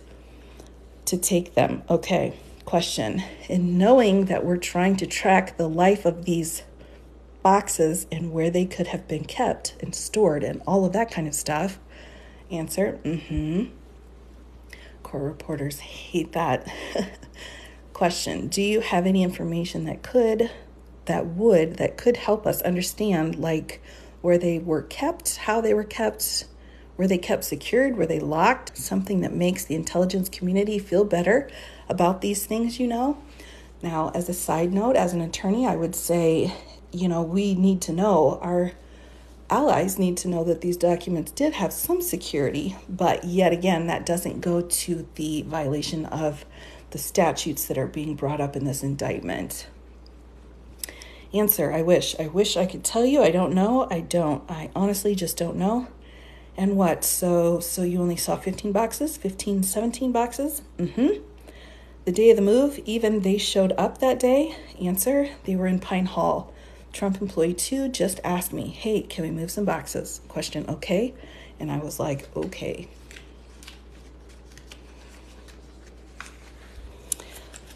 All right. And the last question: so you didn't know, had no idea how they got there before? And the answer was no. So they're claiming that this information that he gave was false. The underscored statements and representation above were false, as Nada knew, because one, Nada did in fact know that the boxes in Pine Hall had come from the storage room, as Nada himself, with the assistance of Trump employee 2, had moved the boxes from the storage room to Pine Hall. And two, Nada had observed the boxes in and moved them various locations at the Mar-a-Lago club. These are all in. Can Trump do an Alford plea? I'm not sure at the federal level what is possible at that level with this kind of a case. I'm not sure an Alford plea would be permissible under this particular title of the U.S. Code. So those are the 38 counts. Of course, Trump was charged with 37. The 38th count is specific to his co-defendant. Now, when we flip on, we can look through some more of the technical certification paperwork, but what comes on next are the penalty sheets, and these go through the maximum term of imprisonment, the mandatory minimum, if applicable. So some offenses require a mandatory minimum, but here's the maximum term, supervised release, and a maximum fine. So under each one of these counts, they will go into each of those pieces. We've got counts 1 through 31. Now, counts 1 through 31, we went through each one of those classified documents. Each one of those documents could be up to 10 years in prison. The mandatory minimum is not applicable, so there's no minimum that's required. But each document that's mentioned in those first counts are 10 years each. That's a lot. Oh, I assure you, I am a real attorney. I've got the student loan debt to prove it. Now, counts number 32, the conspiracy to obstruct justice. Here, we've got just one count. We're looking at up to 20 years, no minimal, 3 years maximum supervised release. And here's our fine. With 33, that's the withholding of the document. And we've got a minimum, we've got another 20 years. So we've got 10 years here for counts 1 through 31. Then we've got 20 here for count 33. Count 34 is maximum of 20. Again, I'm just pointing out the maximum. There's no required minimum. I highly, highly doubt any of the maximums here. I would be completely shocked out of my mind if any of the maxes were used. But we've got concealing a document in a federal investigation. That's 20 years maximum. Scheme to conceal for count 36, that's 5 years. False statements and representation, also 5 years. For count 37, so that would take care of Donald Trump's. And then we've got Walty Nada. Now, count 32, he did not get charged with those first 1 through 31 counts, where each one of those documents was assessed that 10-year possibility. He's got conspiracy to obstruct justice, that's 20 years. He's got withholding a document or record, that's another 20 years maximum, of course. This again is an indictment where we just need to prove probable cause of violations of the United States Code. This is not proof beyond a reasonable doubt. Count 34, we've got corruptly concealing a document or record. This is 20 years. 35, concealing a document in a federal investigation. And this one is 20 years. And again, we're referring to only possible terms of incarceration, supervision, and fines. And then number 36, for this count, we've got a possible 5 years. And for 38, which Trump was not mentioned for 38, just his co-defendant, and he's looking at false statements and representations, and that's a term of 5 years. So again, those are all of the maximum sentences. Now, I've tried to be as thorough as humanly possible with these documents. I have also tried multiple times to make multiple posts, but for some reason they are not being put out into the TikTok world. So this will probably be my last time going through this. I did go through this indictment yesterday as well, but wanted to make sure that anyone who was wondering could have access to this. Again, this is online. You just need to go in and look up US v. Trump and NADA. You look this up, look up indictment, and you will find this document online. Now, you want to make sure that you're looking for the actual court-filed document. You're going to know that because it's going to be stamped here with the seal of the court. And so this will show you that it's authentic, that this is the actual document that they're going through. And again, an indictment is just an accusation. We believe this person committed this specific event, and the probable cause backs that up. The grand jury followed through with that. This is not a finding of guilty by any means. We have not had a trial. So this is only the bare minimal amount of evidence presented to a grand jury in order to find probable cause to indict on these charges under these violations of these statutes. So we do not have all of the evidence here. This, again, probable cause is a much, much lower standard than beyond a reasonable doubt. We have reasonable suspicion at the very lowest, which is for a stop and frisk. Then we have probable cause for a search warrant, also for an indictment.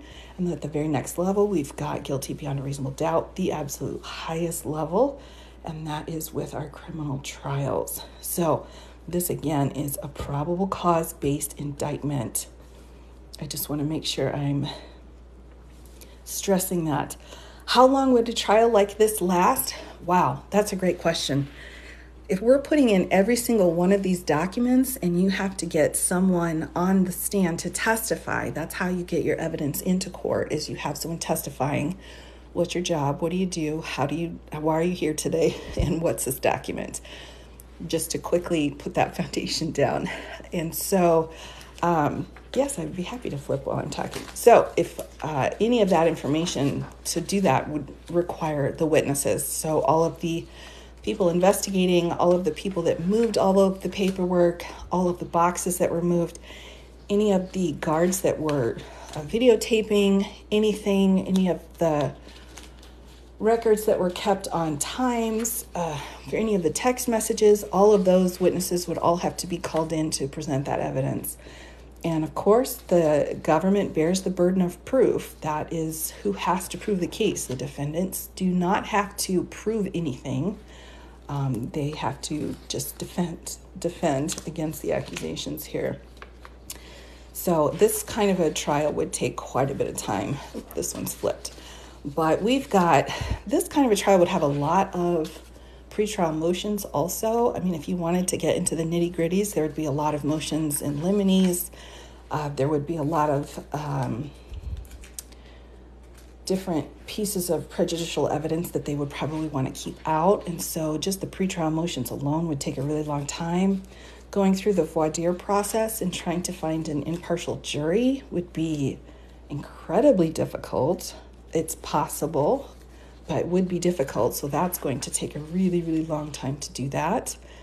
But it is possible. So this would definitely take a while. Now, under the speedy requirements of the U.S. Constitution, you've got a right to a speedy trial, although that can be waived, but it doesn't have to be waived. And in this situation, with the arraignment today, I did not see any information on whether or not he waived his speedy trial rights. I'm assuming that information would come out. But typically, if you do not waive speedy, we still need to get that to trial in front of a jury within a year. Typically, now depending on jurisdictions and because of all of the tangles that we've had because of COVID and so on, our timelines are off a little bit. But in criminal court, we are super, super strict with our time requirements.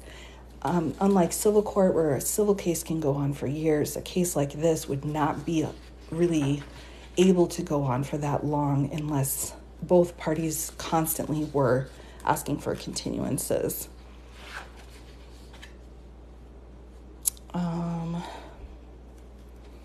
Yeah, there's a lot of facts in here, but again, this is, when I was a prosecutor, it was pretty standard procedure to give, information and the evidence that we needed to find probable cause to our grand jury or our trial information if we didn't use a grand jury. But that kind of evidence that we would have to prove beyond a reasonable doubt would be about 85% more of what we would have included in that original indictment information, unless there were some unusual pieces.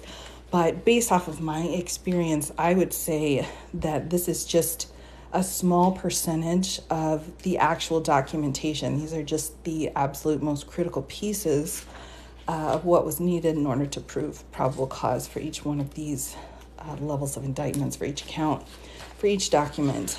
So, and because of the sensitive nature of the documents too, there's going to be a lot of interesting ways of trying to present that as evidence. My thoughts would be to try to get a plea done. There's been some discussion that his co-defendant has been unwilling to testify against him in some way, and so there's still that is on the table. But we will see what happens. There's no way to know, and this is this level of an indictment for these types of criminal offenses is not something we see very often. This is unusual.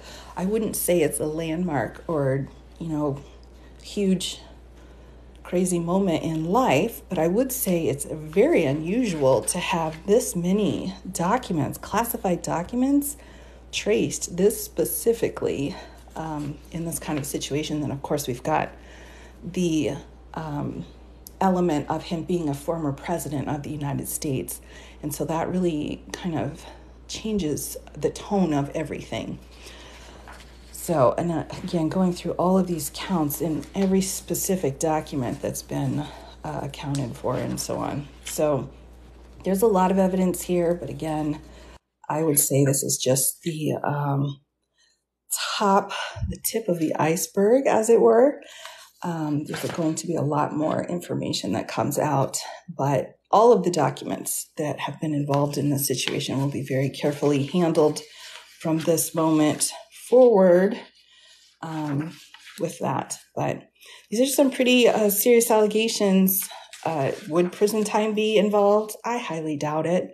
That would not really serve any purpose. And what would be the purpose of holding someone accountable for a criminal offense? And so when judges are assessing appropriate sentencings, as well as juries, they have to assess what would be appropriate in this situation. And so I'm not sure what that would be, but I would highly doubt in this situation we'd be looking at prison time. But you never know. You never know. A lot of my predictions have been flipped. It's hard to tell. But again, you can go through all of this information yourself. You can find all of this. It's free, available online to anyone. And you can just look it up. Just make sure that you've got the actual case number, that it was filed in a federal district court. Well, it most certainly is not fiction, but sometimes I think it would be easier if it was. But alas, the truth is the truth. And these are legally filed federal documents. So as I go through the last little bits here, but again, I've been unable to actually get any specific videos posted on this for some reason. So this will probably be my last time through this. But as new documentation comes in and more evidence comes in on any cases that are of this magnitude, I will be reviewing those and trying to get information out. I do try to make things probation, house arrest, yes, those kinds of things. Supervised situations would be very likely, and that would probably be part of a plea agreement. So we'll have to see how would I personally defend him? I have no idea. The first thing is I would be completely unqualified to defend him because the federal level of these charges would be way beyond what I am capable of doing. So I would not be able to provide him with appropriate representation. I just wouldn't. I just don't have the knowledge of this kind of situation. And I've done homicide cases before. I've done high-level complex litigation, but this is a different level. This is a whole new level when we're dealing with this many counts at a federal level with this much description on each one of these pieces. On each piece of paper, they've got so much evidence showing exactly where it was and exactly what it was. So I would have no way to be able to, in good faith, be able to defend him for that. Yeah, if anyone's got any information on Biden, of course, please bring it forward, or on anyone. I don't care who it is. It can be anybody. No one's above the law.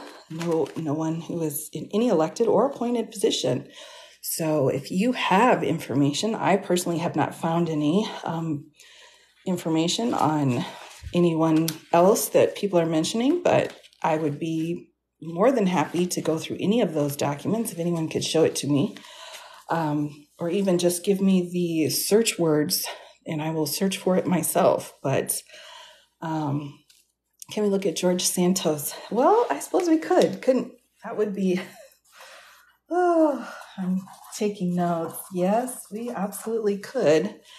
There are a few interesting civil lawsuits involving some other various people too that may be, they also let her amend her complaint. Yes, and that's a very fascinating case, the defamation case, because it just keeps going. And every time anything is said about that can be another potential lawsuit. So we will see how that goes with it. So anyway, I've been on now for quite a while, but I appreciate you all joining me tonight. That was hopefully informative. Can he pardon himself? Oh no, the time has passed. And if you look back, we've got a lot of presidents that did a lot of pardoning, like a lot. Truman pardoned a lot of people, high-ranking people. But you've got to be president in order to do that kind of pardoning. And so without that authority backing him up, he would not be able to. Only the current president can do a pardon. So, organized against, okay. Yes, you are very welcome. And could the co-defendant go to jail? It's possible. I suppose it's possible, but it's really hard to tell what will happen here. Yes, you are most welcome. Thank you for stopping by tonight. I appreciate that. I just try to give information out. The comments are very interesting, but I've been an attorney too long to have any of that really be too troublesome for me. But do have to keep within the community guidelines. But yes, I'm so glad. Hopefully this information is helpful for people. And if nothing else, thank you. If nothing else, I'm trying to show we have a legitimate, real document here filed in federal court specifying in great detail the evidence that is supporting each one of these indictments. So for a grand jury to come back in with a probable cause finding, not beyond a reasonable doubt, but a probable cause finding with this evidence. And this is all filed in court, 100% legal. Everything here is above table and done appropriately. And the way that this indictment has been worded, in my opinion, is very, very specific and even going beyond what a lot would, because they're trying to. It reminds me, honestly, a lot of the Mueller report with its details. Not quite at that level, because I don't know anything could ever be at that level, but ever. That man likes to write his reports, but this definitely has a lot of very specific details to it. So if anyone is looking for this, you want to find this, you can look it up online. It is very easily accessible. And again, as you can see, just from the different statutes that are cited here, any kind of false information, including if this would have been a false information somehow filed in a federal court, we would be looking at more than 20 years in prison. So I'm trying to catch. Yes, I hope someone has learned something, or just, yes, I am an attorney. I'm a licensed attorney. You think the judge will, there's no way to know. There's no way to know, but there's a lot of eyes. There's a lot of people watching. And so sometimes that spotlight can also help hold people accountable at different levels. So everybody involved in it needs to be at the top of their game. Everybody. Oh, I'm glad it was informative. So, but, this was a grand jury. In order for this, there's no proof it was a grand jury. I understand. And I think if you don't work in the legal field, that might be a question. But because of how this is filed and because of how this is stated, if someone was to have made this up and filed this in federal court, I mean, I can't begin to tell you, this would be small peanuts, small potatoes compared to someone who would have gone through the trouble of somehow fabricating this, putting it through, and then filing it in federal court. So I wouldn't say it's completely impossible, but I would highly, highly doubt that would occur. Oh, I did just read it. I'm sorry if you're coming in on the tail end here. I did go through all 100 pages we went through. So I'm just kind of summarizing at this point. So I'm sorry, but this will probably be the last time I do this. I did do a live last night, but I think we will do it again. I don't know, maybe, I know, I didn't give a lot of notice about it, but I don't know, I may do another run through here of this, not tonight. You know, I've got to work in the morning, of course, but yes, I am an attorney, and I will maybe go through this again. I'll consider it. We'll see how it goes at this point. This is just one of many legal documents and criminal proceedings that I go through here. So, you know, this isn't, that's the biggest case. I'm making sure to watch very carefully, but I will see what I can do about trying to find the time to do this again. It might be later this week or maybe this weekend. We'll have to see. But anyway, thank you all for joining me. And I highly recommend going and finding this yourself. Don't take my word for it, even though I'm trying to show you the exact words and the exact document being filed here. But don't take my word for it. Go look it up yourself. And these are all of the sections of the United States Code that are being utilized here. So you can look it all up yourself, look through the evidence, and make your own determinations. Yes, you are most welcome. So thank you, everybody, and I hope you all have a great night. And if any further documentation or anything comes up on this case, I will have that up as soon as possible. So yes, you're very welcome. Take care, everybody, and stay safe.